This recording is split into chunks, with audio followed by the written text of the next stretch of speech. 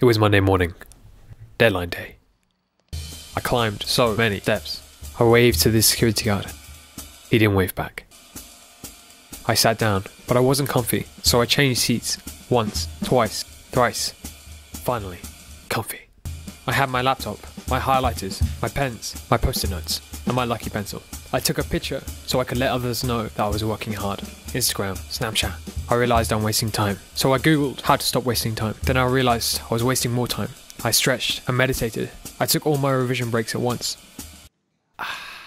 Then I got to work. I smiled to myself. I can do this. I can't do this. I looked at my word count. 0. I watched Scream Deadline. I felt dead, so I googled how to wake up, but I fell asleep reading. I woke up. I need coffee. I packed up my things. I set off for caffeine. I ran down so many steps. I went to go get coffee. I perused the selection like a connoisseur. I smiled at the barista. She didn't smile back. I ordered an espresso. I'll have an espresso, please. Express. Quick. Time efficient. Cool. She says, It's an espresso, not an espresso. Idiot. I need to save time. I pay with my Q card. Discount. Contactless. Quick. Cool. I sit down with my espresso. I take a sip and burn my tongue. I then googled how to heal a tongue burn. Realised I'm wasting time.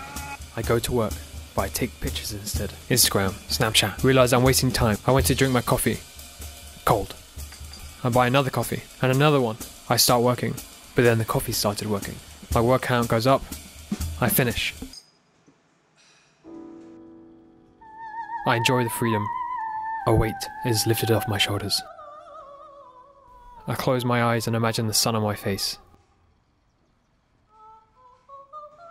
I smile at the barista. She smiles back.